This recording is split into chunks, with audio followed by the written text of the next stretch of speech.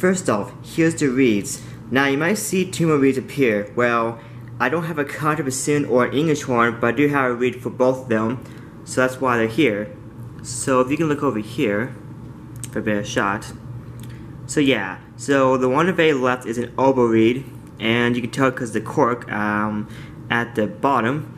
And then one next to it is an English horn reed, and then we have a bassoon reed, and then a contra bassoon reed. So now I'm going to show you how the oboes and bassoons sit each other first with the reeds. So first, here's the oboe reeds. Now, the one on the left is for the normal oboe, and they have a cork. And the English horn is the one on the right, and it doesn't have a cork, because instead of going into the body instrument like the normal one does, it goes to the bocal of the English horn. And you can see that the English horn reed is not that much bigger than the oboe one, but it's enough that you can see a difference right here. Actually, it's not gonna work. Let me try this.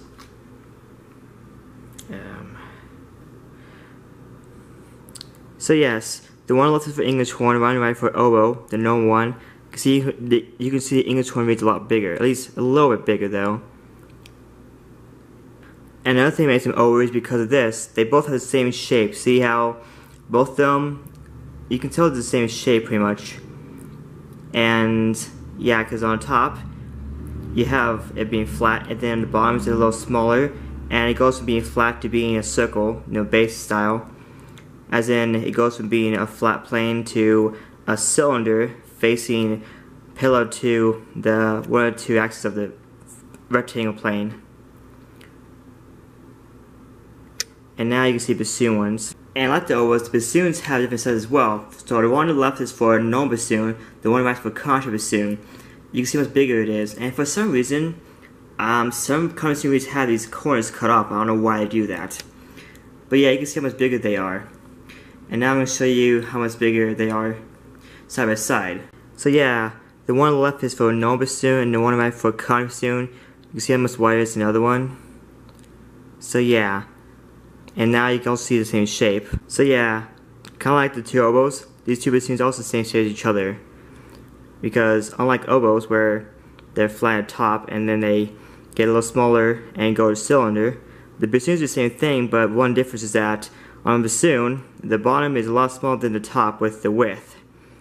And now I'm going to show you how different the oboes and bassoon reeds are. As you can see, unlike the two oboes and two bassoons where the reeds are the same shape, with the bassoon reed and oboe reed, you see the reed is not the same shape. See, the oboe one is more of a rectangle and the bassoon is more of a trapezoid, or a triangle if you want to go that far. And the oboe reed is longer too. So yeah, they don't quite match up. And just like the other two, with English horn and contra bassoon, the reeds are also different shape as well. See, different shape. English horn is more rectangle, contra bassoon is more triangle. And the English horn reed is longer too. So it kind of shows you that the double reeds are not really interchangeable because of how bassoon reeds are shaped different than oboe reeds. And also, there's something called a bass oboe and an octave bassoon. They are the same pitch, yet if you try to use the same reed to play both, you'll probably fail, because they won't go into both of them, only one, the one I'm meant for. So now you see the four reeds in their cases, except for the no oboe. I tried to put it in its case, but unlike the other two on the right, like a stamp without it falling down, the other one can't do that, because it's skinny, so I put it in the English horn case lid thing right there. The case for oboe is right there, the cylinder one. So yes. Now, better if the English horn was a bass oboe, just so that you go from normal oboe and then you go one octave lower for each member until you get to contra bassoon. And yes, two on the right oboes, two on the left oboes, two on the right bassoons. And now that's it for the reeds. So now we have the bassoon and oboe put together completely except for the reed. So with bassoons, they are 4 times the length of an oboe, yet the bell is only a little bigger than the oboe's bell. But before I show you more in depth, I've also modeled them too, except that they are keyless, just like the singing reeds one I did earlier. So here's the oboe and bassoon I modeled. So yes, you can see that the bassoon is a lot longer than the oboe, just like for real. And unlike my bassoon, which is black, this one's brown because that's the normal color for bassoons.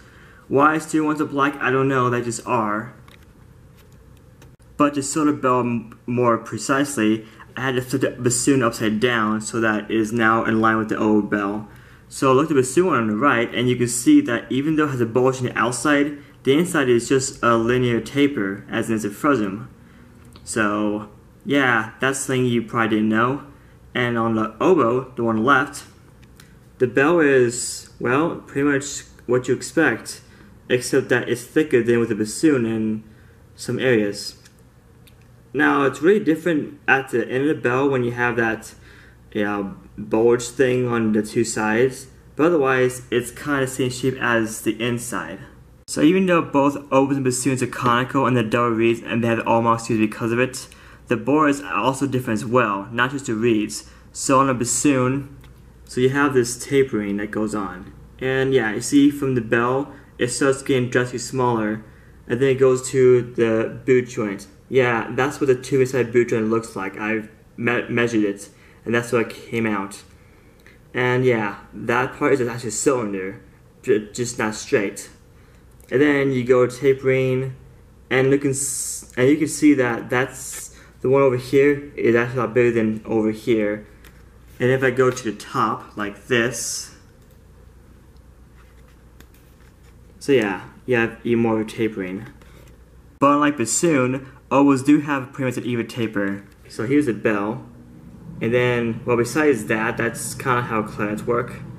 Then from there, see, steady taper pretty much.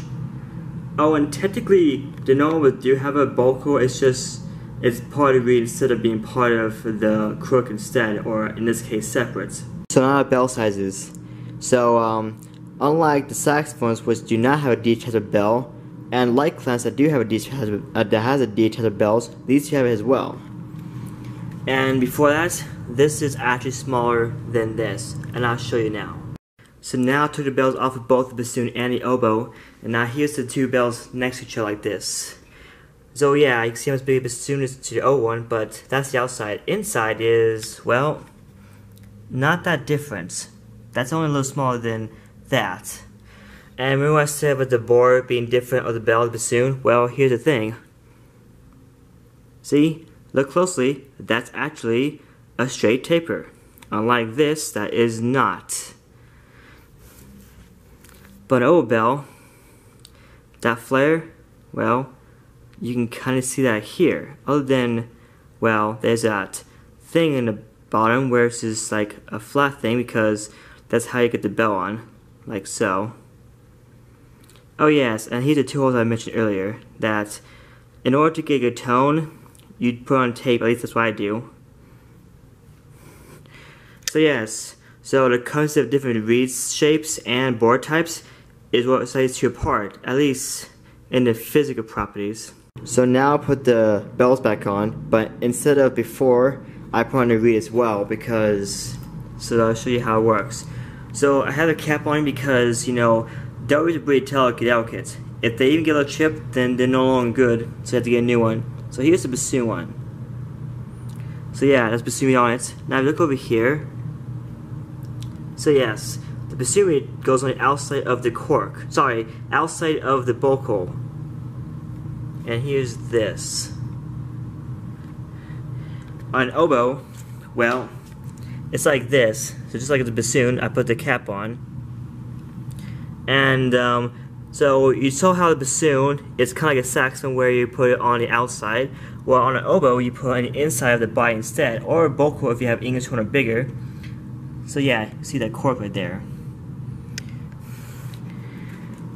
So if you think that oboes and bassoons are defined by how high or low pitch they are, then you're very wrong because, like I said, the bore is different enough, and so is the reed, that they are different because of it with the sound, at least to my knowledge.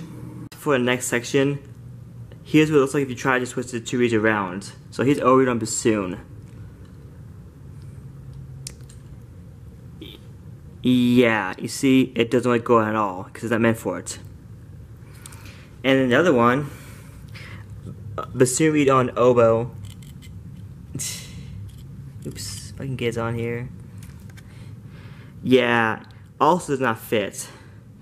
So that's it for this section right here.